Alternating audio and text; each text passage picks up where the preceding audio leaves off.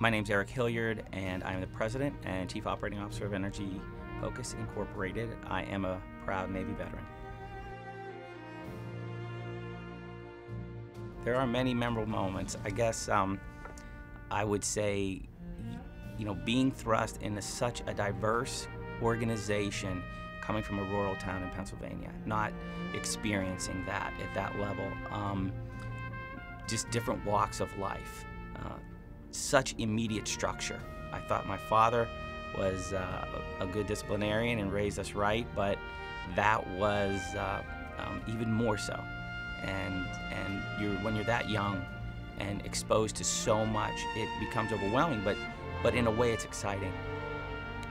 The travels too are so memorable, going through the Panama Canal and then remembering that. And then today I'll tell the story. People will see maybe a plaque on my office wall that I went through the canal, and they'll say, wow, you went through the Panama Canal. And I think relatively, yeah, I did.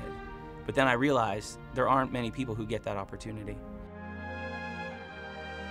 And I think when you come through the Navy, that you find that ability in you to be extraordinary, to have extraordinariness, as we claim it in our company, and perform at levels that others choose not to. With integrity, with honor, to function at the highest level of your ability. When it's time to be somewhere, be there. When it's time to perform, perform. There are no real exceptions to those rules. And I think that as you come through the Navy, they put that in you.